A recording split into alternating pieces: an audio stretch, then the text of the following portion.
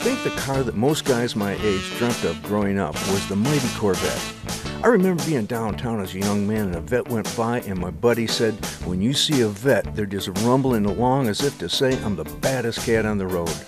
Well, I must be dreaming again because there are Corvettes from every year right in front of me gleaming and just rumbling along. They are the baddest cats of all. These beauties belong to the United Council of Corvette Clubs. Anthony Bowling, president of the local Settas Corvette Club, took a minute to tell us about their collection of automotive royalty. We're expecting a lot of cars. As you can see, we got cars from all over, from Indiana, Milwaukee, Wisconsin, Detroit, Columbus, Toledo, Ohio, as well as far as Pittsburgh.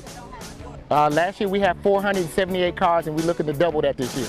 Yes, this is one of the biggest car shows of this area, and the reason why we wanted to do this car show because the first 3 Corvettes was built right here in Flint, and this we call making history. We're bringing all of the Corvettes home back to their roots.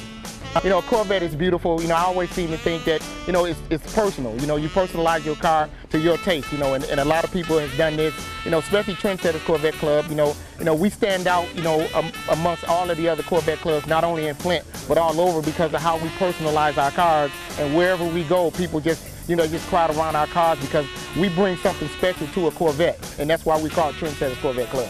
Flint has a lot to offer, especially during times like this. You know, it's all about, for us, it's all about the Corvettes, but for Flint, it's all about the cars, period. So we'd like to invite everybody to come to our city and just see, you know, what we have to offer.